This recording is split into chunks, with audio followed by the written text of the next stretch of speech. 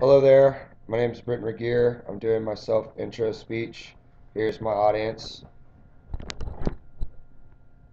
Can you little dog, Papa Bear, bro, mom.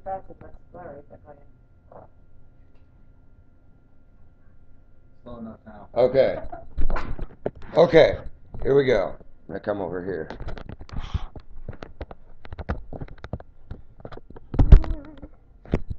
I related my speech to football because I've played it my entire life, and it just was something that was pretty easy to kind of put together.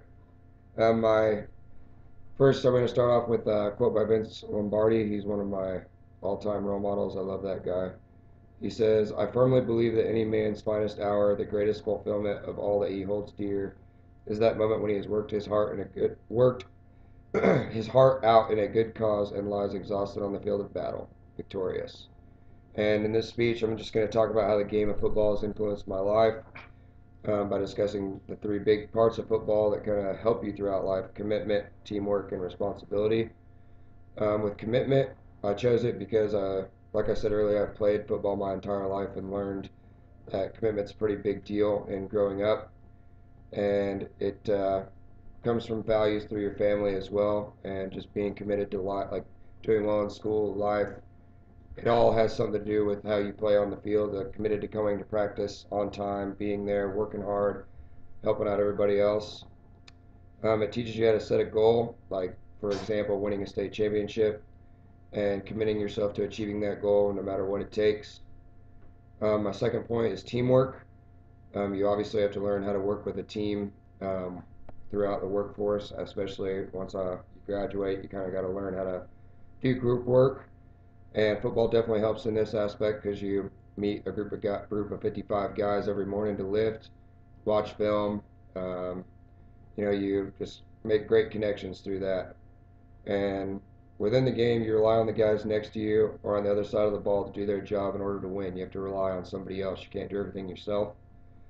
There's 11 guys on the field, and you can only win if all of them do their job and trust in you, and you trust in them to kind of do what they're told and not try to do something above and beyond what their job is. Responsibility. I chose to talk about this because it's the underlying theme. Basically, you have to be responsible throughout life in order to succeed. You're going to be held accountable for many things, and you'll not always be able to rely on someone else to help you. You got to learn to do things on your own.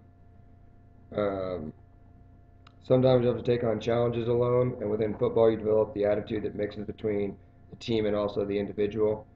You can't, when you're waking up for workouts, you can't rely on your teammate to call you at 6 o'clock all the time. You got to have the responsibility to get up and be able to make it to practice on time. When you got an assignment due, get it done. Don't put it off. Just be responsible because that'll help you later in life. In conclusion, overall, football has taught me to be a better person. It has influenced me in life through my college years and being on time for pretty much everything, as well as teaching me to rely on others, but know that I can count on myself to get things done. And also to end, I'm going to end with another quote by Vince Lombardi that says, "Football is like life. It requires perseverance, self-denial, hard work, sacrifice, dedication, and respect for authority." Thanks.